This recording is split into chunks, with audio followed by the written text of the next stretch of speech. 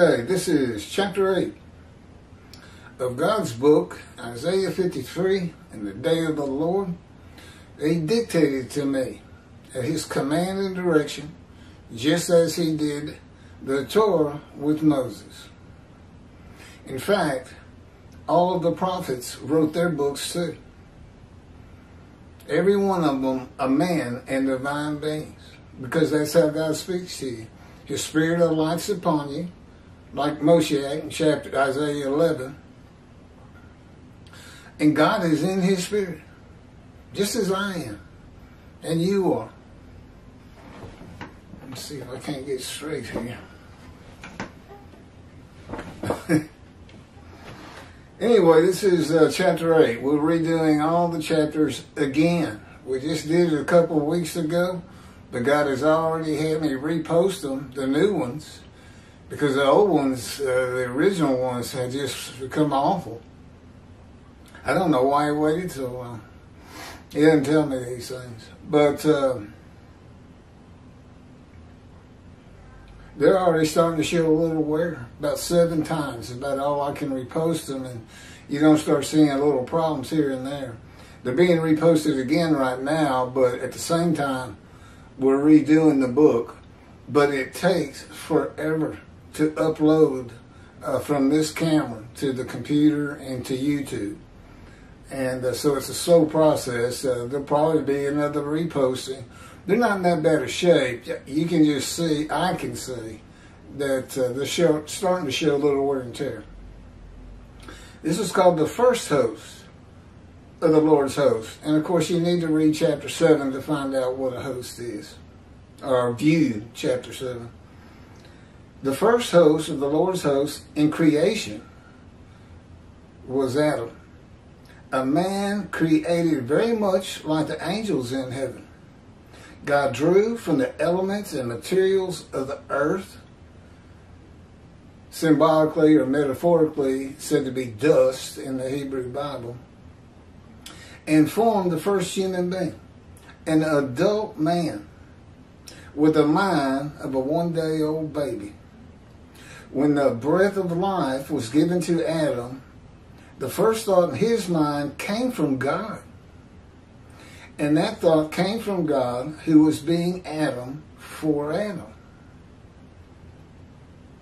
I am Adam was spoken by God as though he was Adam, using Adam's voice, and was perceived by Adam as being his own thoughts and inner voice in order to build a memory for Adam.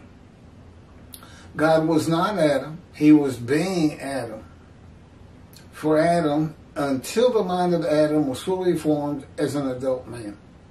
God based his being Adam on the mind, soul, and spirit of Adam, who Adam would be if Adam had been born a child and raised in Eden by the voice and power of God.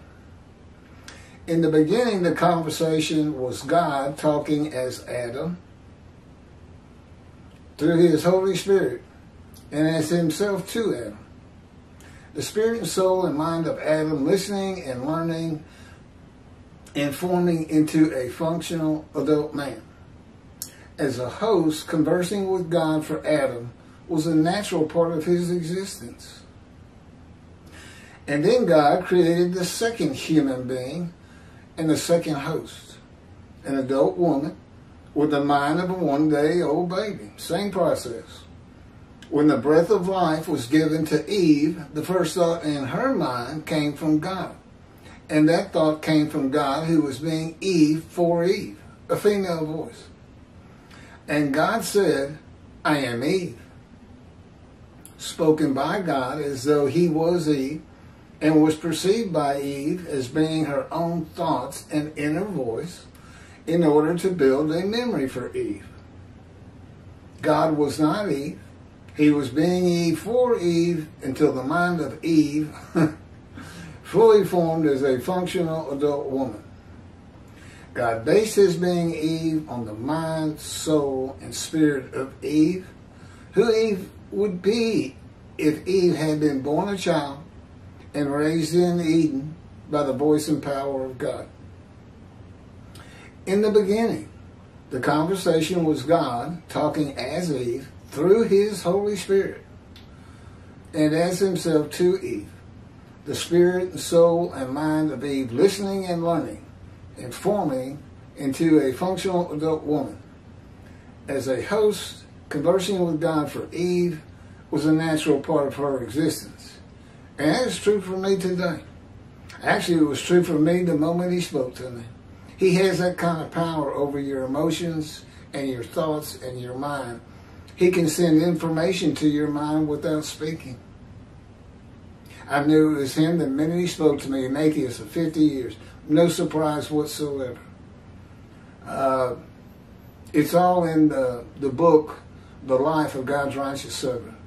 First 6 chapters are pretty much about me, accidents, injuries, cancer, disease, to 53. And then I believe it's the 7th chapter is God speaks with an atheist. And the whole account's put in there. It's very interesting.